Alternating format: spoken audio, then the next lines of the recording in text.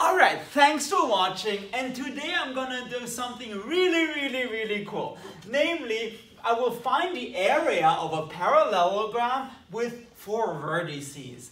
And you might say, why is he so excited about this? Because you'll see, it'll finally make the formula for determinant make sense a little bit more.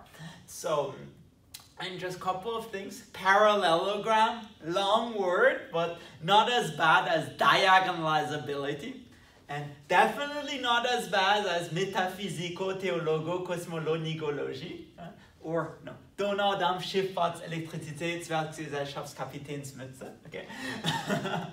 Also, parallelograms, the instagrams of geometric objects. Okay. Alright, now let me draw a picture of this. So, enough laughing. What? Gotta laugh. Okay, so 0 minus 2. And then 1, 2, 3, 4, 5, 6. So 6 minus 1. And then 1, 2, 3, minus 3, 1. And 3, 2. 1, 2, 3, 1, 2. So, let's see, does it look like a parallelogram? Not bad. I mean, I've drawn worse objects, but it's supposed to look like a parallelogram, and we want to find the area. And you'll see the formula, it's so simple, you won't believe it's true. But I'll explain you then why it's true. Now, parallelograms. What have we learned in linear algebra? Well, we learned determinants, which will come in a second. And also we learned about vectors. And notice this parallelogram is literally determined by 2 vectors. This one and this one. So this, think of it as u, and the other one as v. And by the way, it doesn't matter which edges you pick, as long as you pick adjacent edges, it's fine. So in particular, don't just pick this edge and this edge. That would be silly. And don't pick this edge and maybe this edge. That would also be silly. But I would say 80% of the time or something, if you pick 2 random edges, should be fine. I'm too lazy to calculate the exact probability, but so now let's calculate u and think of it in terms of physics. I know. And so a vector is terminal minus start, so end minus start. So u is 6 minus 1 minus 0 minus 2. And that's 6, 1. And v is, well, minus 3, 1 minus 0 minus 2. And that's minus 3, 3. Okay, you have those 2 vectors, and here comes a beautiful thing. What is the area? Well, you have those 2 vectors, put them in a matrix. So 6, 1 minus 3, 3. And take the determinant. Now, it turns out sometimes the determinant could be negative, and that would give you, if you like, the oriented area. But if you really want a positive answer, just make it positive. So just take absolute value of the determinant of that matrix, and it gives you the answer. And you're like, oh my God, that's it? Yes, that is it. So if you calculate this, it's 18 plus 3. An absolute value of 21. Which is 21. Yep, that's it. But why is that so awesome? Because the definition of a determinant is so weird. If you remember, the determinant of a 2 by 2 matrix is AD minus BC. The reason we get AD minus BC is to have this following fact, that the area of a parallelogram is the absolute value of the determinant. And in fact, the reason I'm so excited, let me use this to calculate the determinant of a 2 by 2 matrix. Assuming that you know, the area of a parallelogram is, you know, AD is the, assuming that the determinant gives you the area of a parallelogram, let me show you that the determinant of a 2 by 2 matrix is AD minus BC. So consider now, it's just based on this one little picture. It's really neat.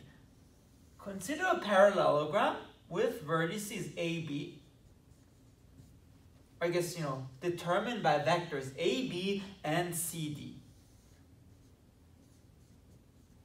So the parallelogram looks something like that. So that, very nice. Okay. Now notice the parallelogram. You can think of it as like fitting inside a rectangle. So we have this rectangle here. Let me do this. So this is AB. You can think of it inside this larger box.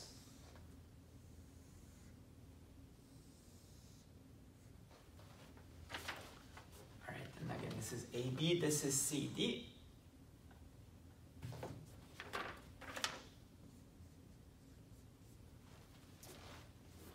And notice, what is the area of the parallelogram? So this shaded area is simply the area of this big rectangle minus those 6 little areas here. And notice in particular, there are some similarities in those areas. So this area, it's 2 times this area. So this area equals this area. This one equals this. And this one equals this. So yeah, let me shade it like that. So really all we need to do is take the area of that rectangle and subtract 2 times this, 2 times this, and 2 times this. And let's see what we get. So, one thing though, what is the area, what are the dimensions of this rectangle? So this is A and this is B, because we have the vector AB, and this is C, and this is D, because we have the vector CD. But notice this vector, you can find it again here. Now you have this vector here, it's again here. And so this length here is C, and this length here is D. And notice this length is B. So the area of the rectangle is A plus C times B plus D. And in particular, let's see. Let's do the area of the parallelogram. So, area of this thing. It equals to, so A plus C times B plus D minus 2 times, let's call this area A. So 2A minus 2 times, let's call this area B. Sorry, no, so that I'm clear with this. A, B, and C. Let's call that. So minus 2A, minus 2B, minus 2C. Okay, what is that equal to? Well, let's fold this out. So AB plus AD plus BC plus CD. Sorry, AB plus AD plus BC plus CD.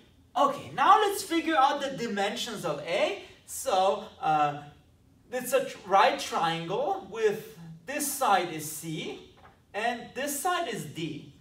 Because you know this vector goes up D units. So minus 2A is minus 2 times 1/2 times C times D. So the 1/2s already cancel out. And what are the dimensions of B? Well, let's see. Notice this rectangle is the same as this rectangle. And the height is B because of this vector. And the base is C because of this vector. So it's minus 2 times BC. Lastly, what are the dimensions of this triangle, which is also this triangle? This base is A because of the vector AB, and this height is B because of the vector AB. So we have minus 2 times 1/2 AB. And this cancels out. So in the end, what do we have? We have AB plus AD plus BC plus CD minus CD minus 2BC minus AB.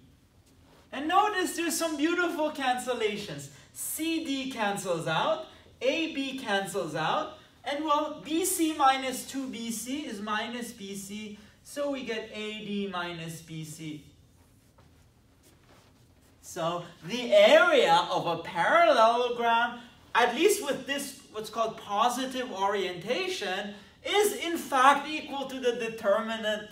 And this is where the definition of a 2 by 2 determinant comes from. We just get that it's A, B, C, D. How cool is that? So you see why I was so excited about this video? And just one last thing. So I don't know how to prove that formula, but you can also do this in 3 dimensions. Namely, if you have a parallelepiped, so suppose you have this parallelepiped, so 3D parallelogram determined by U, V, and W. So if this is U, this is V, and this is W. It looks something like that. Not bad.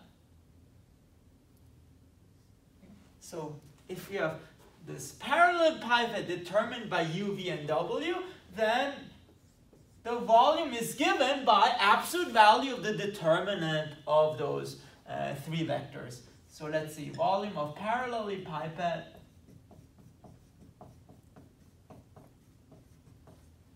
determined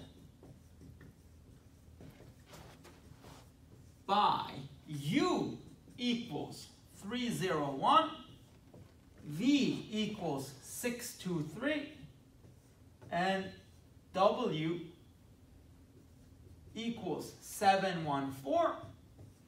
It's simply the absolute value of the determinant of those 3 vectors.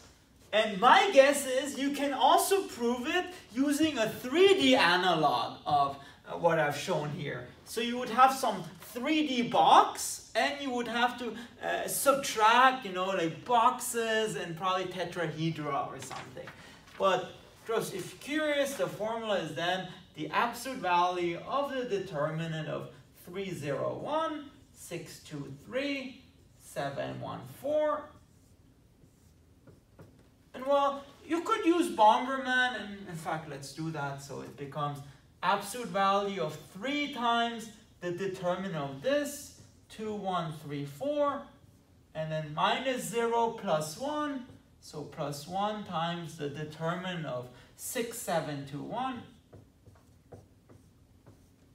and then we get 3 times, so absolute value of 3 times, so 8 minus 3, which is 5, plus 6 minus 14, which is, I think, minus 8. And then we get 15 minus 8, which I think it's 7. Let me just double check. So 3 times 8 minus 3, which is 5. So 15, and then plus 1. So 6 minus 14 minus 8. Yep. So we do get absolute value of 7, which is 7. Modulo some errors. All right, I hope you like this parallelogram and parallelepiped extravaganza, and I hope this was enlightening to you. If you want to see more math, please make sure to subscribe to my channel. Thank you very much.